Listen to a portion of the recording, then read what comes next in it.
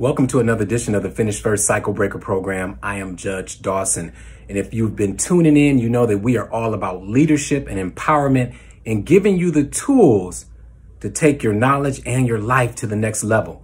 See, oftentimes we get so bogged down on what happens every single day. And God forbid we're on social media, and that either gives us a roller coaster up or down, depending upon what we see. Our emotions are affected. But I'm giving you tools every week on how you can take charge of your life. You don't have to be a victim of the emotions of other people.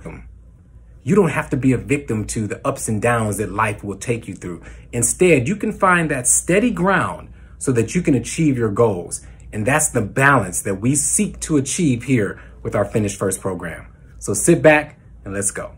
So we're making our way through the book called The Cycle Breaker. The Cycle Breaker is a book of 5 young men from the inner city who have found themselves in trouble. The great thing about that statement right there is it doesn't matter if you are from the inner city or outer city. It doesn't matter where you're from. There will be times in your life where you are tested. There will be times in your life when you come up against challenges and you have to figure out how to navigate those challenges so that you don't derail your entire future. And that's what this book is about. It takes the journey of 5 young men who were sent to court, but prior to their cases being resolved, they were sent to a cycle breaker camp. The purpose of that camp is to give them tools of transformation, tools that can give them the knowledge and the skills to take their lives to the next level. And most importantly, give them the tools and skills to make sure that they don't derail their future. Because even if you don't know where you want to go, one thing for sure is that you don't want to be locked up. You don't want to be in somebody's jail, and you don't want to find yourself years from now regretting the opportunities and the chances that you didn't take. And not just taking the chances, but taking them in a way that could strategically help you make it to the next level of your advancement, your family, your life, your job, whatever it is that you desire. There are tools and techniques to get there, and that's what this book is all about. So, in the book, these young men are taken to this camp where they are isolated from the regular world. And what do I mean by isolated from the regular world? Where they're not affected by social media. They're not affected by the phone ringing every 5 minutes of somebody who needs something from them or somebody who wants them to do something that could derail their future.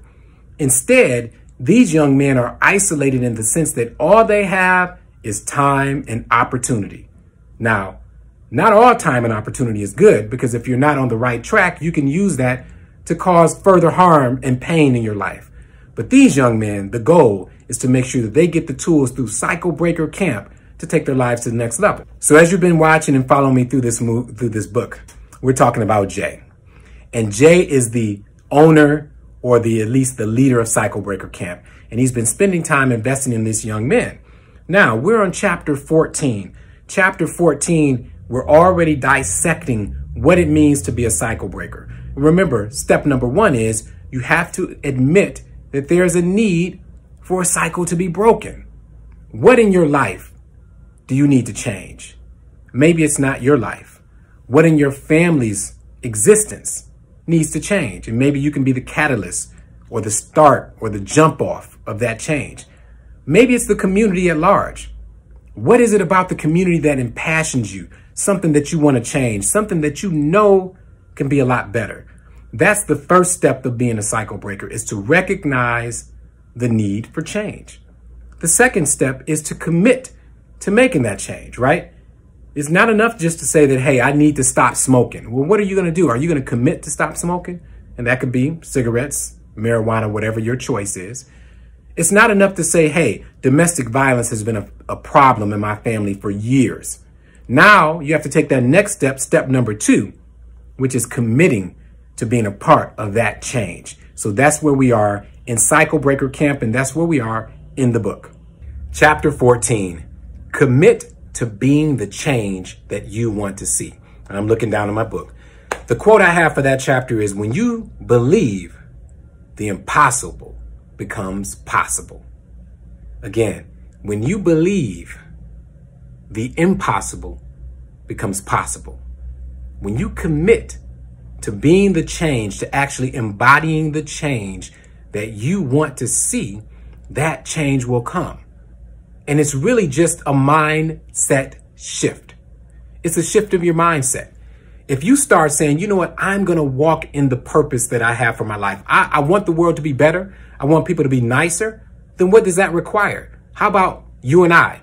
Let's commit to being better or to being nicer. Once you make that commitment to the change, you'll begin to see the change. Before they knew it, Jay and the Seekers were at the Cabin of Enlightenment for several hours. And if you remember, these young men are off at a camp, and part of the camp is going to different areas of the camp. You have a place where they go to meditate. You have a place where they go to eat. You have a library. You have different activities. The cabin that they went to often meditate, do yoga, and or hear lessons from Jay was called the Cabin of Enlightenment.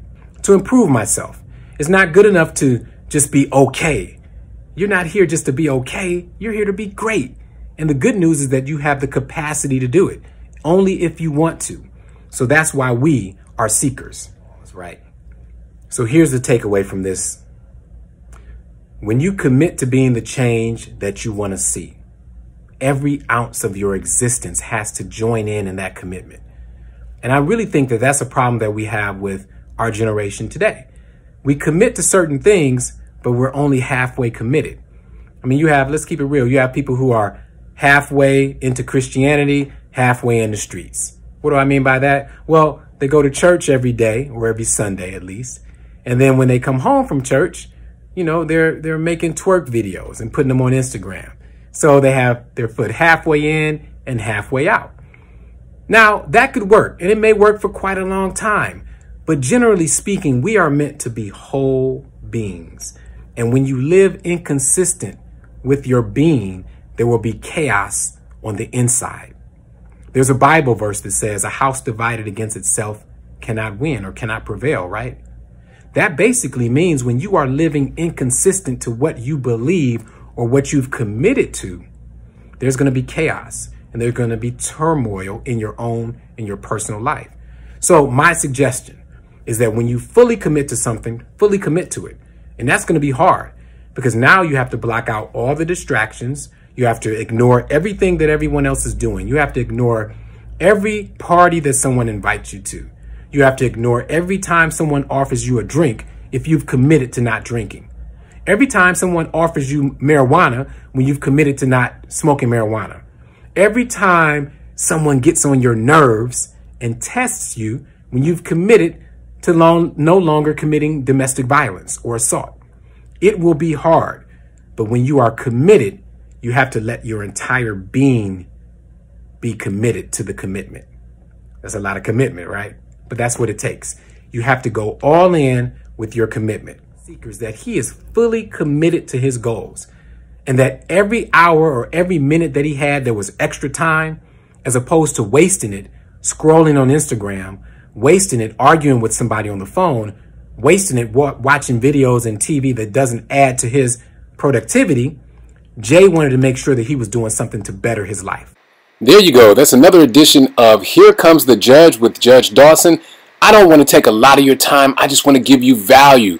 So ladies and gentlemen, thank you so much for tuning in. I will be back next week. And remember, we're making our way through the Cycle Breaker book, a book I wrote just to give you tools and techniques on how to achieve your greatest life. Remember, I'm a judge and a yogi, and I see so much destruction in this world that my mission is to give back. So go to my website, judgedawson.com, grab some of the free ebooks, grab the Cycle Breaker book, maybe sign up for a yoga class. Hey, whatever we have to do to increase our productivity and our positivity during this pandemic. All right, I'll talk to you soon. Love you guys. Until we meet again, namaste.